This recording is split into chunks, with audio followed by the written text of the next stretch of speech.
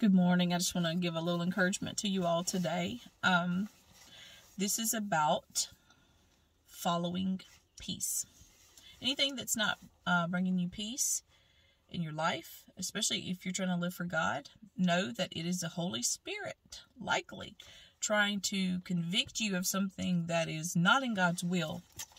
In Psalm 34:14, it says, "Depart from evil and do good, seek peace and pursue it." When you're out of the will of God, you will not have peace. I have lived it. I can testify. You ever heard this little saying, no God, no peace, no God, no peace? That's exactly true. When you don't read His Word, and you don't go to church, and you don't, live for Him, you can try to find peace in this world in every little thing, but it's not going to bring true peace.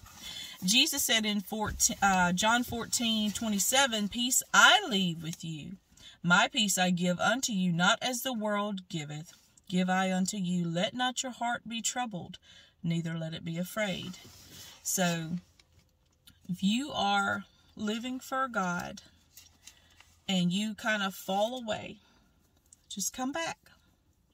He will bring His peace, and you will know that you are in His will, because you will just have that assurance. It doesn't matter what's going on. It could be the worst storm of your life. It could be, death of a loved one.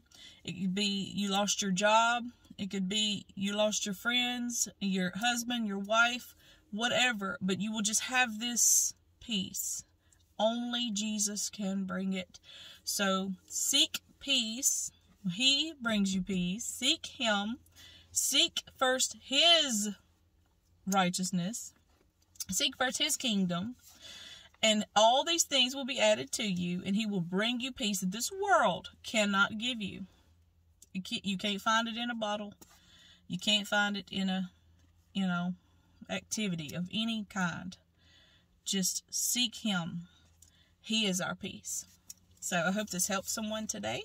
Little quick encouragement. I haven't done this in a while, so it's hard to speak sometimes because I don't know what to say all the time. So be blessed. Have a wonderful day.